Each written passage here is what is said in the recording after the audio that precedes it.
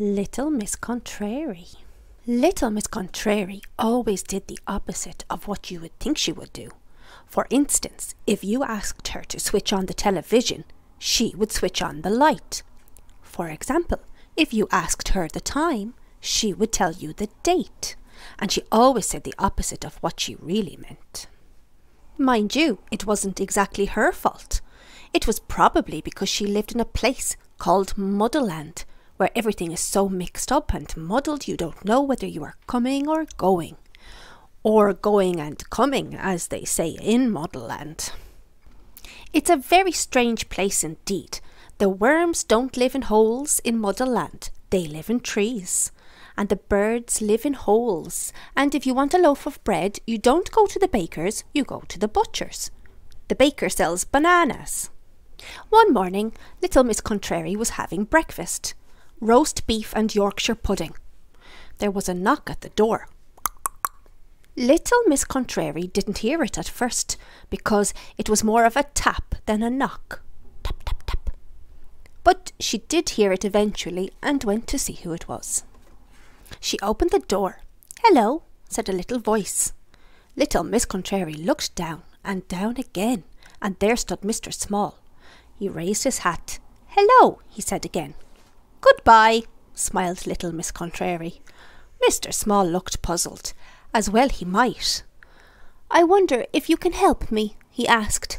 Little Miss Contrary smiled. "Of course I can't," she said. "Oh dear," said Mr. Small.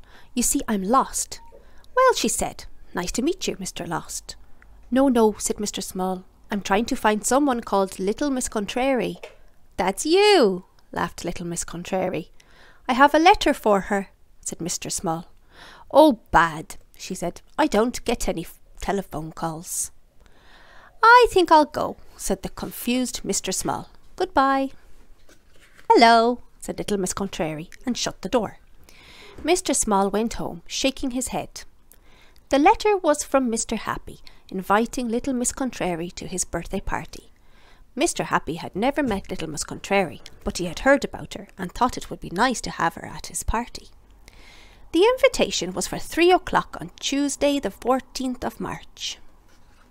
At 2 o'clock on Monday the 13th of March, little Miss Contrary knocked on Mr. Happy's door. "Happy Christmas," said little Miss Contrary, and thrust a parcel into Mr. Happy's hands. Mr. Happy was puzzled. "Who are you?" he asked. "I'm little Miss Sunshine," replied Mrs. Contrary. "No, you're not," said Mr. Happy. "I know little Miss Sunshine, and she's not a bit like you." Then he stopped and thought. "Oh," he smiled, "I know who you really are. You're little Miss Contrary, aren't you? I've heard that you always say and do the opposite of what you mean." "You'd better come in," said Mr. Happy. "No, thank you," smiled little Miss Contrary. Mr. Happy led her into his living room. "What a horrible room," she said. Mr. Happy grinned. He was beginning to realise that everything he had heard about little Miss Contrary was true. "Would you like a cup of tea?" he asked. "I can't think of anything I'd like less," said little Miss Contrary. Mr. Happy grinned again and went to put the kettle on. After his tea, Mr. Happy took little Miss Contrary to meet some of his friends. He had to explain to them all that what she was saying was the exact opposite of what she really meant. "Aren't you thin?" she said to Mr. Greedy. "You have very short arms," she said to Mr. Tickle. "I like your beard," she said to Mr. Fussy. "Well," she said eventually, "thank you for the most perfect afternoon. Now I must go home before it gets light." "Perfect?" said Mr. Happy. "Perfectly dreadful," she agreed, and off she went.